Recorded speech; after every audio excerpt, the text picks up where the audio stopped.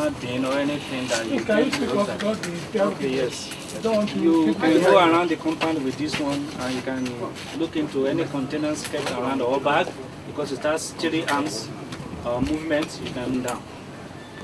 You can go down if it's a smaller object, and you see whatever is around you. You move around, go around. And we also have the on the screen. You don't need to get close to it. You're driving it far away, and you can also have the image on the screen. Same thing, and it has a wireless system at the back there. That's the antenna for the wireless system. So, for example, let's say we move around the compound and we see this object, and we use this to look around the object, and we identify the object as IED. As IED. As IED. Excuse me, let me put it. Next part, we know if that is, you can see some cable there that are used to wire the IED, and immediately an expert sees something like that, we will just realize that this is a bomb and we need to handle it immediately. And by that, we just use our IED to the EOD robots to pick up the IED.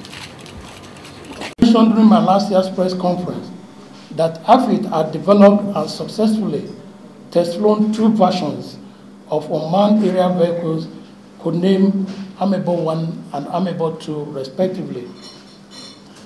I'm equally delighted to inform you that Amebo 3, which is an improved version of Amebo 1 and 2, had been designed and produced to higher precisions.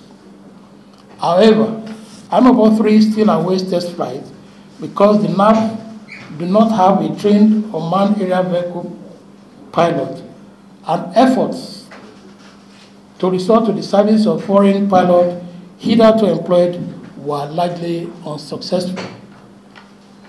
Consequently, the Chief of the Air Staff, as a visionary and innovative leader, commenced training of NAV UAV pilots here in AFID and 301 FTS, and this training is up to international standards.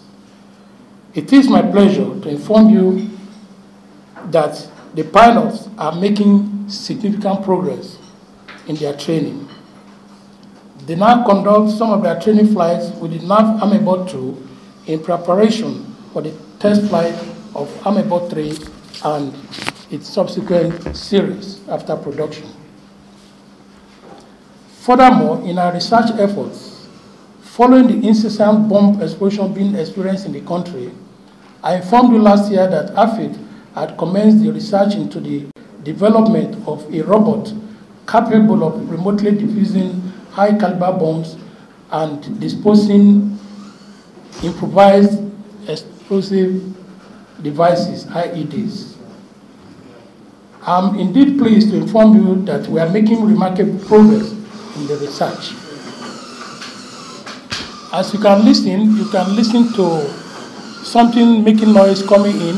I think that should be the robot coming in for display. A prototype of the robot has been developed and is being displayed now, as you can see it coming in. As a testimony to its research and development efforts, following the design, currently ongoing project on the development of an indigenous, most innovative research projects in Nigeria, organized by Federal Ministry of Science and Technology. The Institute entered into a collaborative venture with its equivalent in Brazilian Airforce, that's ITA of Brazil. The collaboration will enhance exchange of research ideas and staff development. These measures are geared towards positioning the Nigerian Air Force for the innovative application of technology, which is one of the cardinal drivers upon which the vision of the current Chief of the Air Staff, Air Marshal Alex Abundu Bade, is anchored.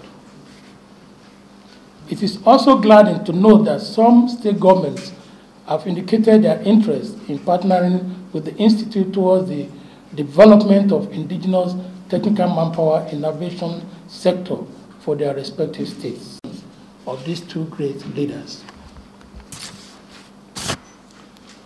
The research activities being undertaken at AFID come with huge financial implications, and resources required for AFI to fully operate cannot be borne by the Nigerian Air Force alone with its limited resources. It is in this regard that we once again honestly seek the passage of AFI Establishment Act. It will be recalled that the bill was earlier passed by the last National Assembly, but could not be accessed to by Mr. President, causing it to lapse.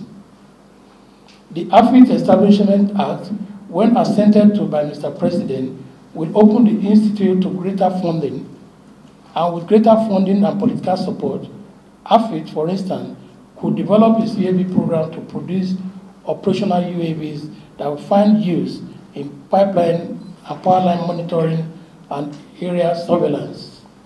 This will ultimately reduce incidents of vandalizations and sabotage. The UAV could also be used to enhance internal security through the provision of timely information when effectively deployed in crisis-prone areas. Although organizations